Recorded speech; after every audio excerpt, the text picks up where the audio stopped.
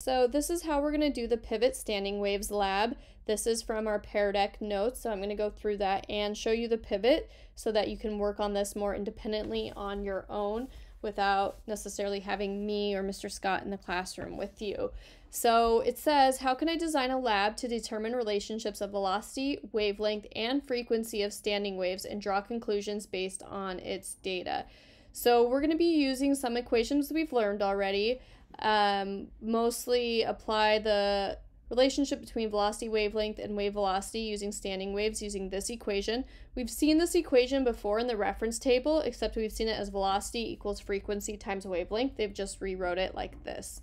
And then the other part is we're going to apply two new equations that we haven't learned and are not in your reference table. And so that has to do with wave speed, tension, and linear density for transverse waves in a spring or in a rope or cord. So the next slide really shows us this. So wave speed due to tension and linear mass density. So wave speed is velocity here equals the square root of the force on the string. So use the mass on the string and you're going to convert that to force due to tension. So we're going to use an equation from earlier in the year, mostly that force equals mass times gravity. Divided by of the string. And so to break this down further, we have this equation where linear density is mass divided by total length of the string. And when I say total length of the string, I mean the total length of the string, including the vertical part that is hanging.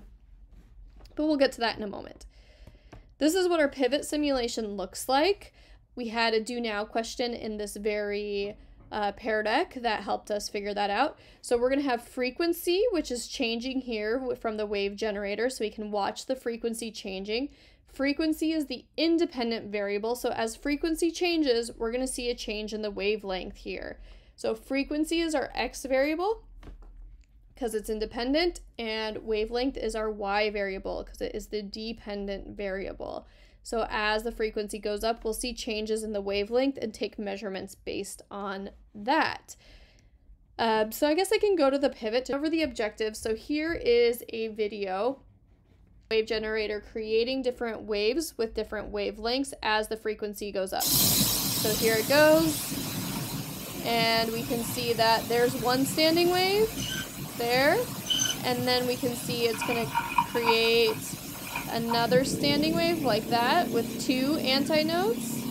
And then as the frequency continues to go up, which we're seeing here, there's three antinodes, and it's going to keep going up. And then four antinodes. And then it's going to show five antinodes. And then finally it's going to go up to six antinodes. There we go. So it's kind of hard to see, but you can see it there. So what we're going to do is we are going to make a table. So first it says, which string and weight did you select for this experiment? For this one, I'm using cord number 1 and hanging weight of 100 grams. That becomes important for us later. So you just want to make sure you fill out the correct information here so that if you have to save and come back, you know where you left off. So we're going to make our table with frequency on the X, and that's going to be in hertz with frequency of F, and then wavelength, which I'm going to measure in meters. And to get it, let's push play back at the beginning, let's say. And so this is about where it is doing its one full standing wave right around here. So I said it was about 16.1, so you can see the hertz here, 16.1, but this is only creating one antinode, so that's not a full wavelength, right? Because we need two antinodes to create one full wavelength. So I measured the distance from 0 to about 99 centimeters, and then I doubled that because it's this part plus the other part that we can't see because the string's not long enough. So that gave me a total wavelength of like 1.98 meters. Then if I go up to about like what, 32.2, we see here that we have two antinodes. This is a full complete wave. So that's around like 99 centimeters or 0.99 meters. And I'm going to keep mine in meters because it's going to keep the math easier for us, in my opinion. So I went ahead and already did the measurements and put them in the table here, but you should do your own measurements. And like I said, frequency is the independent variable, so we're going to put that on the x-axis, and wavelength was the dependent variable, so I'm going to put that on the y-axis. So we can see here it kind of creates a downward. When you make the scatter plot, it should follow one of these types of relationship. It's either going to be linear direct, linear indirect, or no line, no relationship, a horizontal line, quadratic, a square root, or a 1 over x relationship. So if we go back and look at the graph it created, it's kind of this downward curve. I'm going to try, I can try a linear fit just to see. Okay, so that doesn't fit it the best, right? Like it's missing a lot of the points. But I could also try the 1 over x inverse, and notice how that's much cleaner, right? That's a much cleaner curve to match our data for this. So if this is going to be 1 over x, if that's the relationship this is, if it's this relationship here, if we're going to linearize our graph, and this is a great link, I love this link for linearizing. Again, you can find this in the Pear Deck. So if it's a 1 over x form, or like even a 1 over x squared, it's going to look like this type of curve.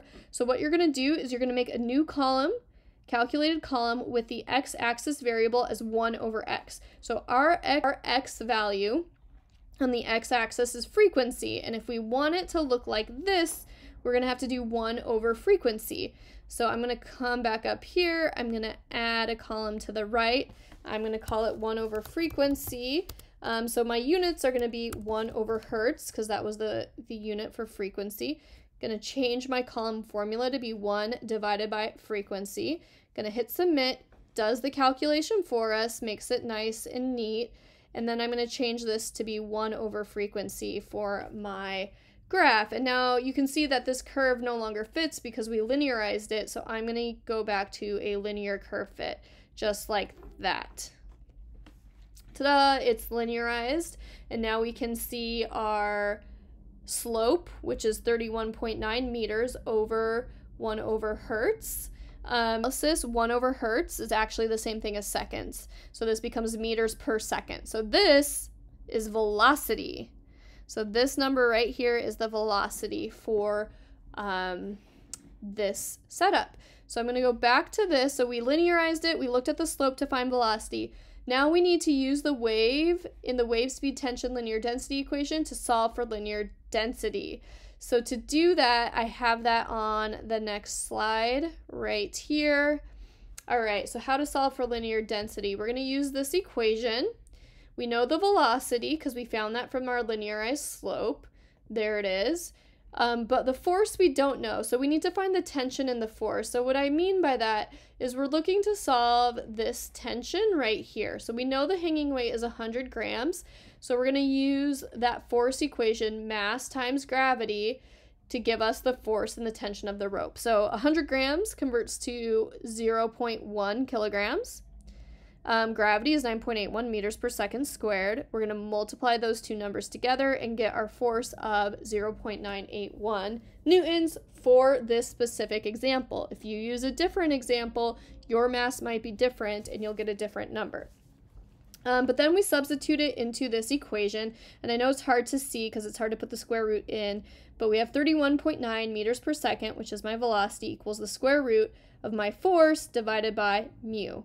And when I solve for mu, and I just did a bunch of algebra, this is an algebra step, write it out on a piece of paper, solve for mu, get it nice and clean, and then you'll get some really small number in kilograms per meters. And you do want a really small number for this because the mass of the string is not very big, it's a piece of string. But that's just the linear mass density, that's not the mass, and it's asking for the mass. So you're going to use that second equation, which is mu equals mass divided by length, which is the total length. So m is what we want, that's what we're solving for. L is the total length of the rope, including the vertical part. So again, if I go back to my simulation, I'm going to need to use this vertical measuring tool to figure out roughly what my distance is. So this is about 1 meter plus like 4.43-ish. For my length of the rope, so I put 1.43 meters. Then we take my number from before, our mu value, linear mass, equals mass divided by 1.43 meters. Solve for that, I get this in kilograms, convert that to grams, and I get about 1.38 grams, which makes sense because it's a rope and a cord, and it's not going to have a huge mass. 1.38 grams is not a very big amount of matter, so it's quite light, which is reasonable for this one. So that's how we do the whole setup from the very beginning to the very end. And you're going to do a few different experiments. So experiment 1, you're going to pick different ones, experiment 2, experiment 3, and then experiment 4, which is the mystery mass, is using cord 3. So I recommend for one of your experiments, you do at least one cord 3. So like I said, I did cord 1 and 100 grams, but you can also switch it to be cord 3 and use one of these to solve for that, because you'll need that mu value to do your mystery mass. So just a helpful hint, pick one of them at least to have cord 3, because you can use that value later in your setup. Okay, well, I hope that helps you do your standing wave lab. You know, always go back and listen to another part of it if it wasn't totally clear, and you can of course always email me. All right, that's all. Bye.